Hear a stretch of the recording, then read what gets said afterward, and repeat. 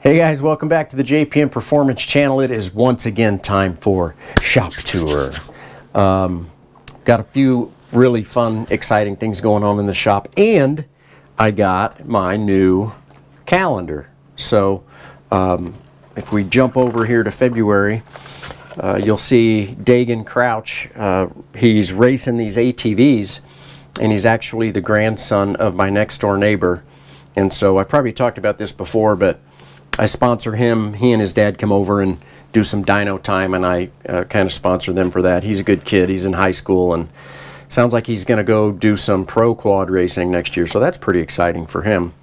But here we are, January 26th. Last full week in January, and we are moving forward. So let's get right into it. So got Doug Weaver's car up on the lift, and have the engine installed, and it really is looking good. I love the way that this new powder coating on the valve cover looks, and got some headers that are freshly ceramic coated. It really does a lot of good things. So keeps some heat out of under the engine compartment, and also protects your expensive header investment. So need to get it flipped around, get it on the scales, do a little corner weight and alignment, and then get it on the dyno, because he will be here in just under 2 weeks to pick it up to go down to Circuit of the Americas. For those of you that don't know Doug Weaver, he's actually a Canadian. So he's recently retired, and he's got time to come down, pick up the car, and go another 11 hours to Austin, further away from his house. And we're actually looking really good. Got the motor running, and everything's looking good so far. Brand new engine. In the meantime, we've got a complete explosion of Camaro over here. So we got a new engine going into the car. These cars are really cool because by the time you pull the bodies off of them, you can see the nose is sitting over here. It's just attached by these 4 points that connect into the frame, and you can actually adjust these so that the body lines all fit really well, and takes the amount of downforce that this nose puts into the chassis. But it also enables me to be able to get right into this. So these are all solid mounted. You can see these mounts here that bolt from the engine straight into the frame. And then the bell housing for the transmission is actually bolted in solid too. So these drive lines are solid bolted in. Why are we changing this engine? Here's our tip of the day. Here's the old engine here, guys. So everything was cool. Went down to the track, and apparently the display for what gear he's in wasn't working. Now that really has nothing to do with this engine change, but it kind of freaked him out a little bit. We'll talk about that in a second, but he went ahead and went out on track during the test day, and at some time during the session, the oil pump belt came off. So these are dry sump pumps. You're running from the crankshaft directly to here. We have never had a dry sump pump belt come off of one of these engines, but it did. And when that happens, you lose all oil pressure immediately. Zero. Tip of the day. When your oil pressure light goes to zero and your light comes on and it says, warning, no oil pressure, push in the clutch and shut the ignition off. That's what you do. Whether it's getting hot, whether you have no oil pressure, whatever. Steve unfortunately made the mistake of going ahead and driving it on in with zero oil pressure for about 45 seconds to a minute. So the engine is not blown up, but after running an engine with no oil pressure for that amount of time, the engine builder, PME, Performance Motor Engines, no, Pro Motor Engines, that's what it is, PME stands for. They said, no, can't run this engine anymore. So they had a very short time at Sebring.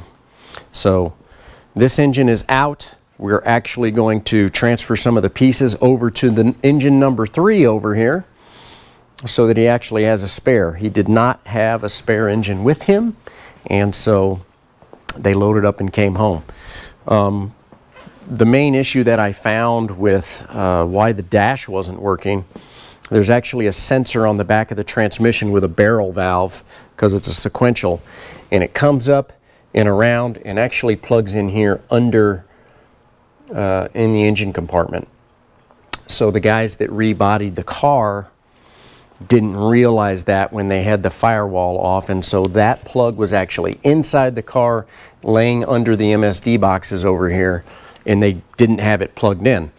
So the interesting thing that I figured out is when that is not plugged in and this Motec does not realize what gear this car is in, it will not auto blip, and it will, obviously it will not tell you what gear it's in. It was actually stuck in what they thought it was stuck in reverse, and that screws the Motec up. Yes, you can still drive it that way, but then you have to self-blip it, and you have to know what gear you're in, like most race cars that I've ever driven. But anyway, it's kind of cool to be able to get to all of this real easy. You can see how intricate the exhaust system is on this car. The header actually on the driver's side comes around the back of the engine.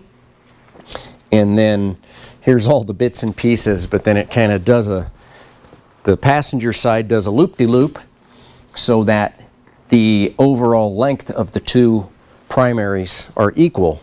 But this is 3-inch primaries on each side into a big 6-inch muffler. If you've never heard one of these cars on the track, they are just amazing. So it's all pretty easy to get to once you get everything off. So you can see I've got the under tray off, the tunnel covers off, the side pod is off. It's really a good thing that I've got all this room to tear this car apart like this. So that has actually worked out really, really well. BMW wise, I am just chipping away at pulling decals off. So you can see I've got most of the hood taken off now. I'm going to get into the rest of it because obviously, like we were talking about last week, I've got a whole new livery coming down the pipe that we're going to be working on. So car's not going to be going racing until April anyway, so we've got some time, but we need to keep chipping away. In the meantime, you can see Bob Shader's 370 is up on the lift. I'm actually working on wheel offset because since this car has been run, we're now allowed a 10-inch wide front wheel instead of a 9-inch wide. And so getting a 10-inch wide wheel to clear the caliper and fit up under the fender is a little bit of a tight fit. So I want to make sure that we get the right wheels and get the offset just right. I have enjoyed having this car back in the shop again because it's got a lot of the cool things that we did to it back in 2017 when it was built. For instance, I built this and it's still in really good shape. This is oval, mandrel bent oval tubing, so it's still 3 inches in diameter, but it flattens out here, and I've actually got some of this on my BMW as well. The reason we do this is because it gives you a little more ground clearance. And so this is all still looking good. It's still got the diff cooler and all of the good stuff on it. And so just kind of analyzing the car. It's going to need a full prep, but right now we need to be getting the Camaro ready to go to Austin, Circuit of the Americas, in 2 weeks, and get Doug Weaver's car done, and those will get out of here, and I can focus on other engines that I need to be building, still waiting on a few bits and pieces for Jake's engine, but I think we're on good timeline with that, along with Mike Fro's stuff. Do have some body work sitting here for Bill Hingston, who's coming to pick it up later today. The nose looks pretty good. I think these fenders are some partial rejects from Perry. I mean, it's obviously they can be fixed and used. It's just going to take a little bit of body work. So if any of you guys watched the F production race from the runoffs, you know that poor Mr. Hingston met the tire wall at least once and had an unfortunate incident with Mark Webber as well. So he's got a little bit of body work to do, but from what I understand, he's doing a good job getting the car prepped for the season. So this will be probably his last piece he really needs to get going. But basically, we're going to get this explosion taken care of here in the next week. It's possible the car will be done and gone. There's a couple other things that I've still got to do. We're going to be putting some bump springs, inner bump springs on the shocks, so that this nose of the car does not bottom out above 150 miles an hour. There's so much downforce with this car now.